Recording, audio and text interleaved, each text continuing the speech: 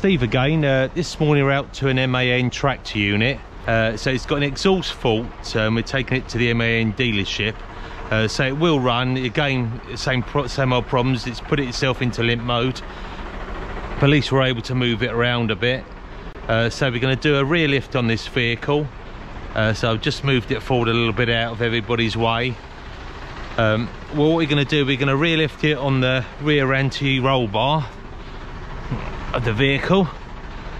So it should be fairly straightforward, but they are quite narrow, these new tractor units. Before we could get the crosshead straight underneath and plenty of room between the wheels, but it's getting a little bit more tighter now, so hopefully I've moved back enough, and hopefully I won't really have to readjust the truck to get in between the wheels with the crosshead to lift it.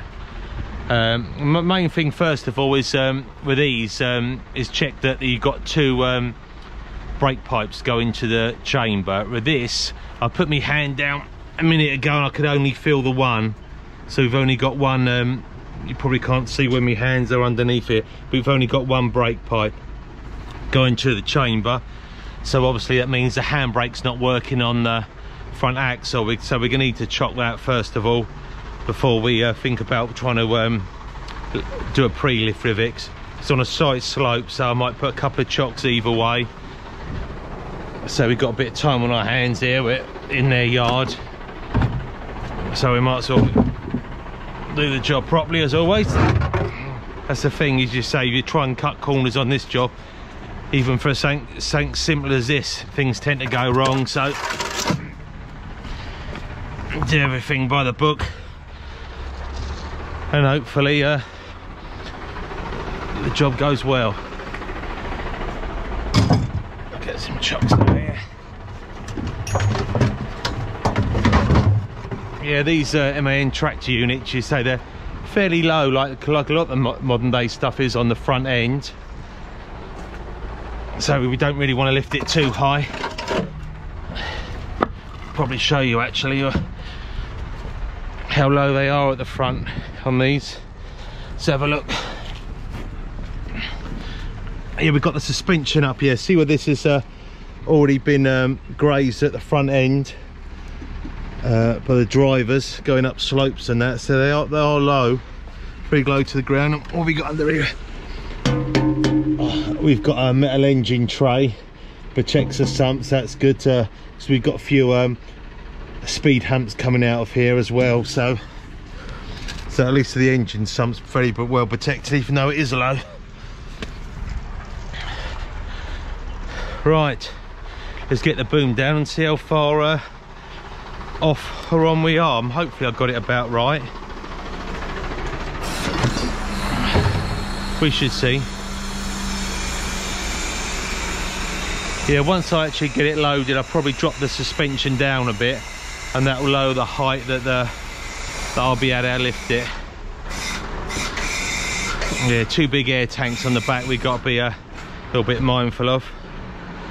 So, yeah, I think we're about right in the middle actually. Makes a change. Normally these have to go back and forth a couple of times to get it right in the middle.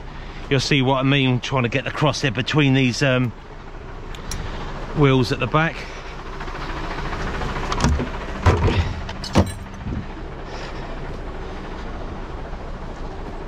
Yeah, we're going to do a pre-lift first on this.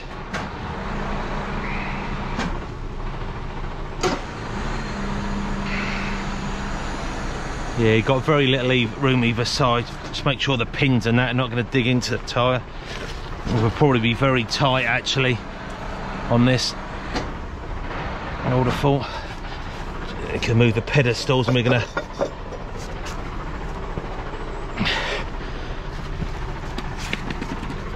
so we're picking on the anti-roll bar to pre-lift, and we put our forks in there as well.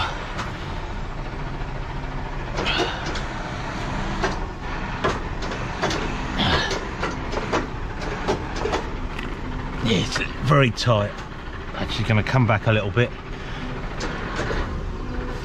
Just going to get not quite 100% in line, but I think we can be able to get away with that on a pre-lift, and we'll have a look. Look at that, that's actually right under the tyres. It's coming in, come out a bit more to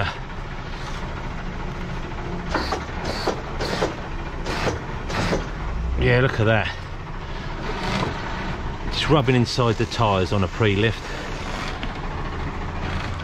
Let's get that up there and see if we can. Yeah, we're slightly off on my reversing again. There we go. That's it. That's what you call a tight fit. Right, let's get some stands underneath. And once we put the forks actually in, the crosshead won't be so much into the tyres.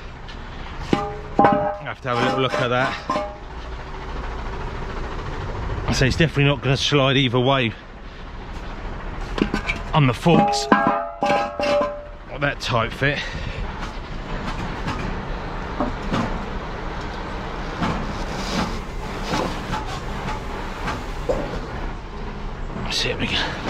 See how we go on.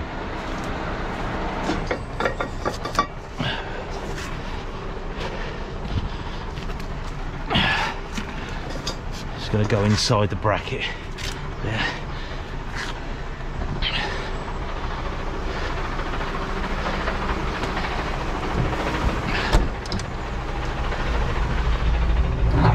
I might use these forks actually, because they actually angle out and they're a little bit high, so hopefully won't be too much rubbing on that sidewall.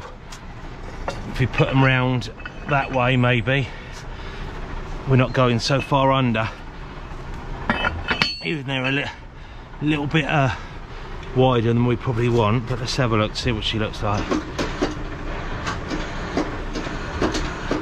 So we can drop the suspension down. Let's have a look, see what we got.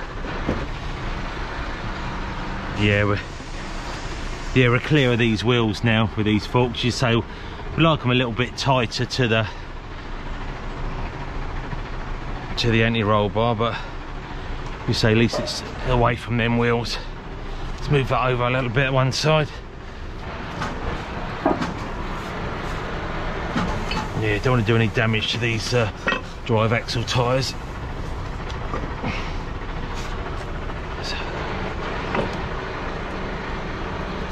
Yeah, that'd be fine on that. That'd be fine. Just going to go a little in and out. See how it? Yeah, that'd be fine on that. Right, we'll do a chain that down. You say by dropping the rear suspension, the front will be a bit higher on that as well. Use the smaller chains.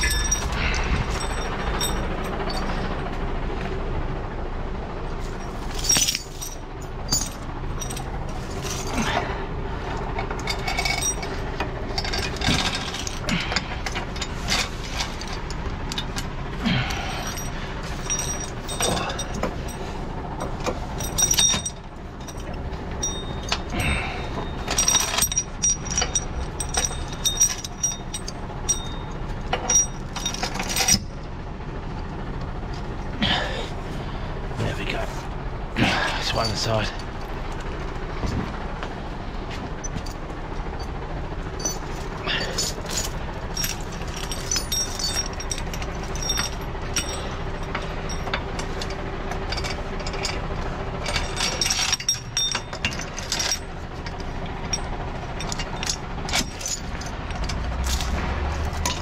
Just go around the top of here really to use the chain up.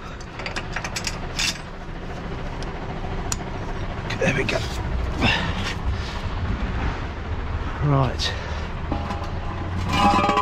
I'll take the stands away now. I'll put them there actually for a sec. I just want to drop the suspension, and hopefully it shouldn't make any difference to us tightening the chains up. But let's have a look. Drop that down a bit now. This is the remote suspension button.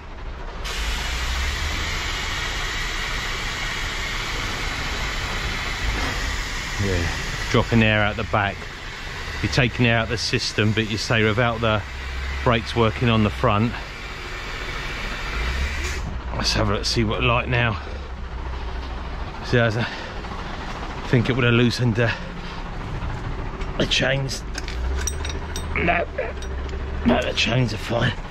Just dropping the air down. Come down a little bit more now. As the back goes down, the front's raising a little bit.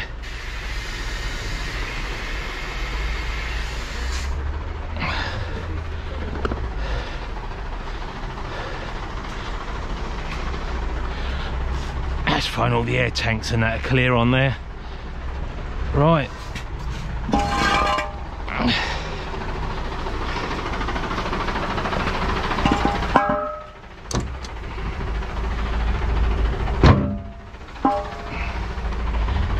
We're rear lifting, we've got a couple of little jobs extra to do then rather than front lift. We'll probably have to strap these side deflectors. This is probably, yeah, this is Fix's side, but that is one that swings out to allow the driver to access the catwalk. Let's move that forward a bit. So we'll probably strap that side up. Let's just move forward a little bit on my chock, so they've done their bit. So it's on a little bit of a slope here, so I've chucked it both ways just to be safe.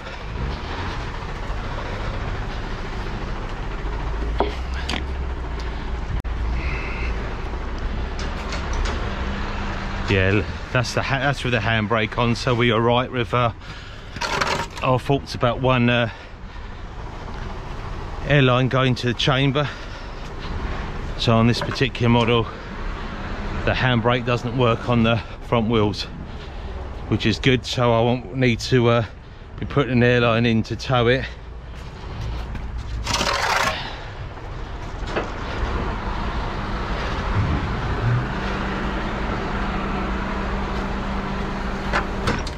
Just put these chocks away.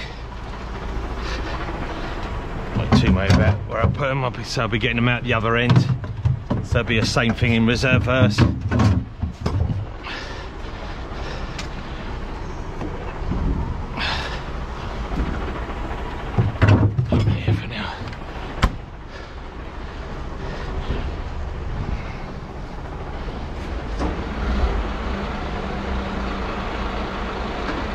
That's it, boom's right in now.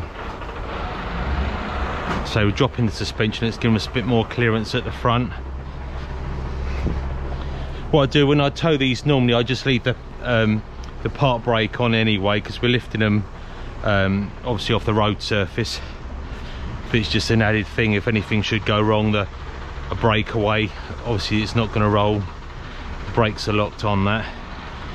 Right, let's do let's have a look at that side deflectors. A little strap here.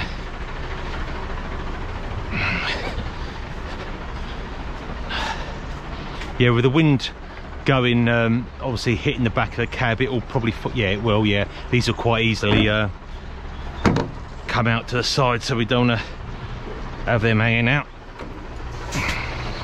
So this side is fixed, this side, so I only need to do one. Sometimes I put them both together. Let's have a look. I better run a little strap to it and round.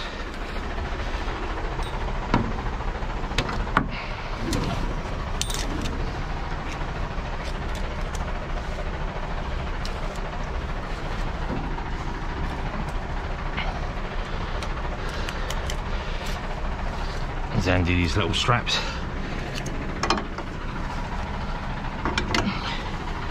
Yeah, just nipping up really, just to keep it from blowing out. That's it. That'll do us, that'll do the job.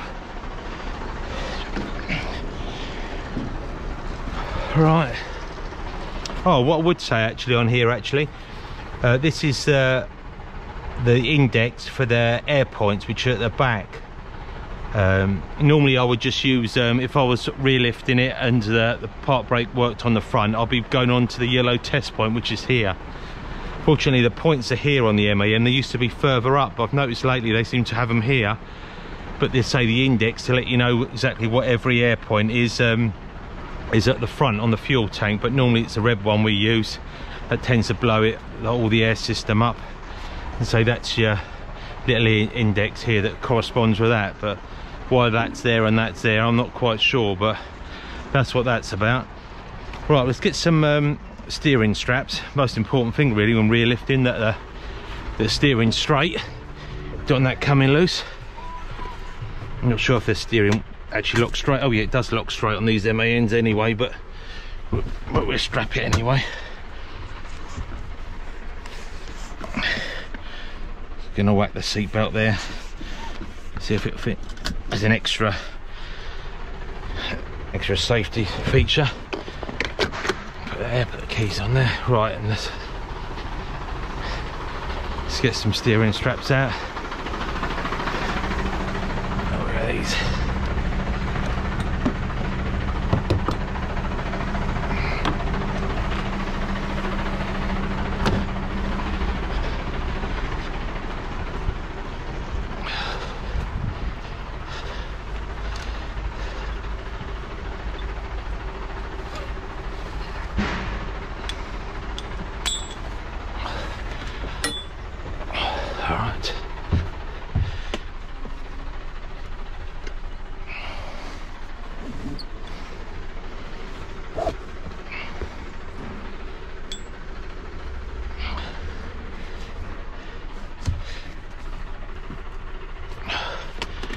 Yeah, there's not too much on these really to get around the base of these MAN trucks, but you say the steering does lock solidly anyway, so these are just the added safety feature, putting the straps on as well. But really, if you could try and get around the base, probably be the better option than the grab handles.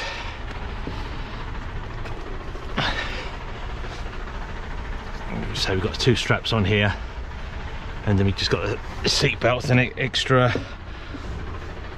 safety restraint. And so we got the steering lock, seat belt, and 2 straps. There we go, holding that solid.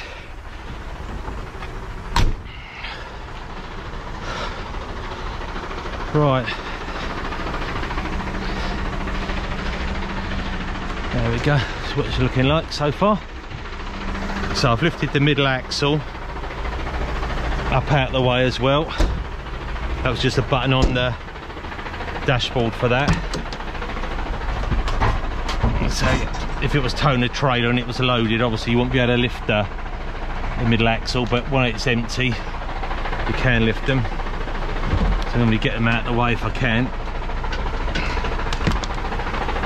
It just turns a little bit quicker then.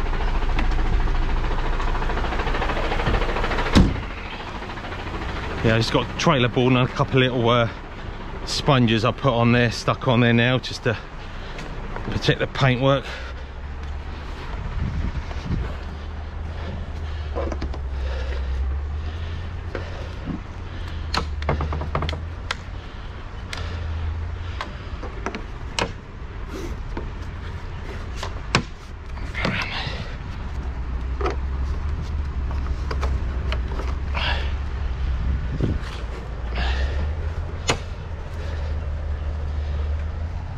Turn the little lights on. There we go, got sponges protecting that on the back. Right, I think that's it, I think. So we strapped the side skirts, we've got the steering strapped, so we're not putting an airline in, so we don't need it to keep the brakes off. Just say if the suspension would drop, I think it's nearly totally out of air now. If it was, we got a good few inches if it did have a leak on the suspension, so them tanks wouldn't hit. Yeah, so that's so the park brake works on 2 axles on these, just to let you know, just not the steer axle. Right, there we go.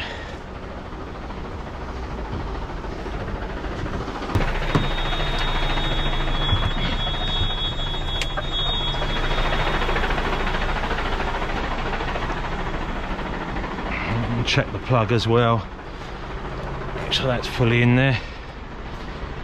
It's getting a signal. Watching it is just a sort of quick little rear lift on the unit. I had a few people ask us about rear lifting tractors throughout the trailers. What do we need to do? So I thought I'd just do a quick video on this, and maybe just do a little bit of filming out the yard. You say it's only a quick video. So just clearing the job down now to say we loaded, and we're on my way to MAN's. Right, good view of the camera. So we've got a little bit of a dip out here, but we'll take it nice and steady. So we're not lifting it too high because obviously the front's a little bit low on this.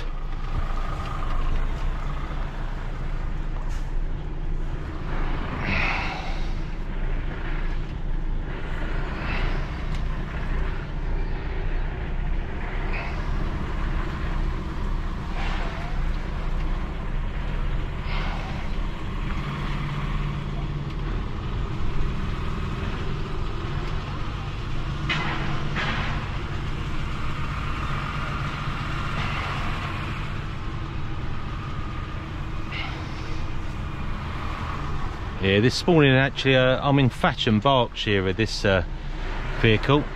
So I'm just coming out the estate now, so a few people might recognise it if they've been delivering here. There's a few truck companies on this estate, a few roadworks people as well.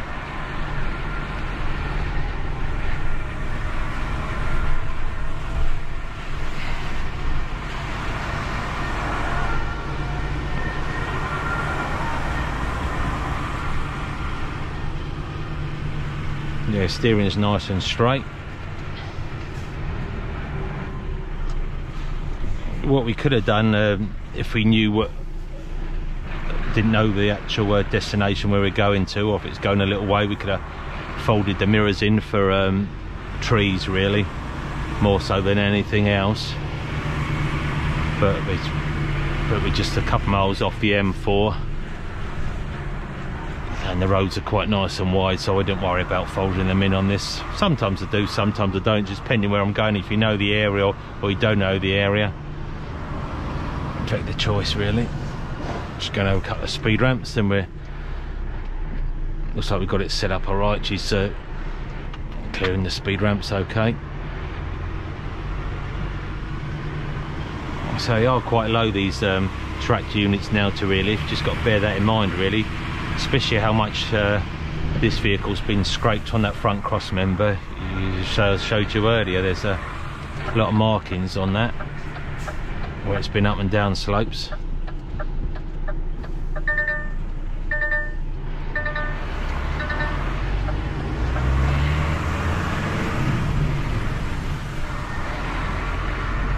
Now I'll just carry on filming for a little bit, just get out the States. We're going over a little railway line, so hopefully a few people might recognise this transport company in there to my left.